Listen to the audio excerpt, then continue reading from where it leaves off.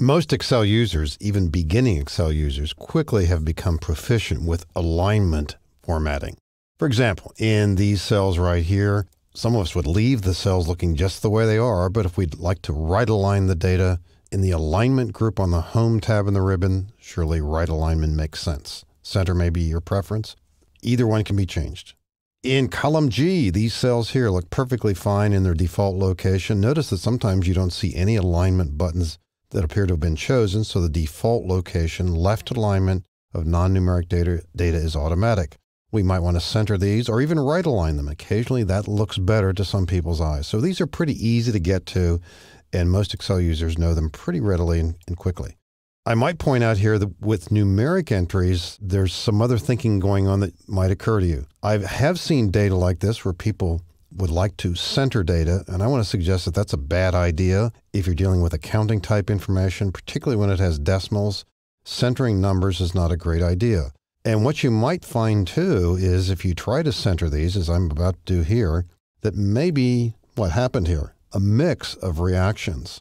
And Excel's a little bit inconsistent about this. Look what happens in these cells here. And earlier I just tried this button, it didn't change. I'm trying to left align it, I'm trying to center it. Now there's a slight wiggle there with a dollar sign moving around a little bit, but the data itself isn't.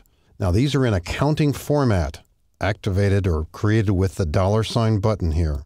If you use the keystroke shortcut for applying currency, or if you happen to just right-click, go to Format Cells and choose Currency Format, and maybe concerned about negatives isn't an issue here, but we want 2 decimals, the dollar sign. Let's click OK.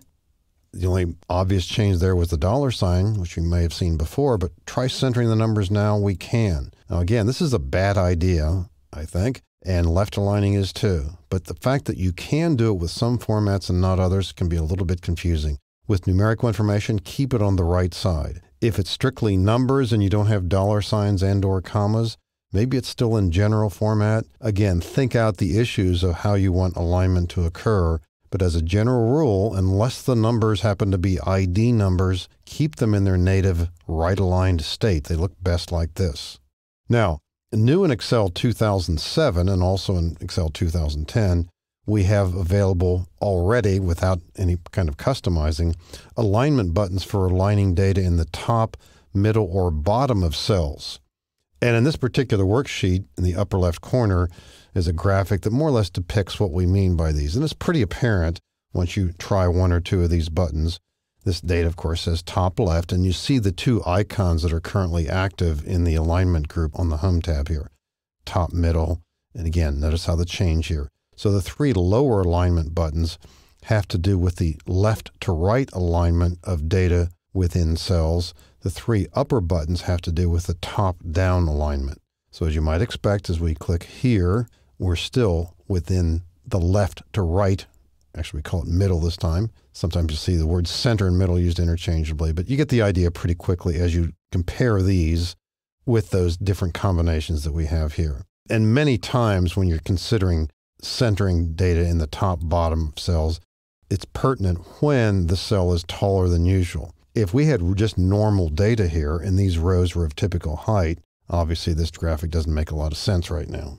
But do think of those situations where perhaps you've got wrapping text, and when you do, then you want to consider how the text appears within a cell. The alignment buttons, as we've seen them being used here and prior in the data here, are easily accessible in the alignment group on the Home tab of the ribbon.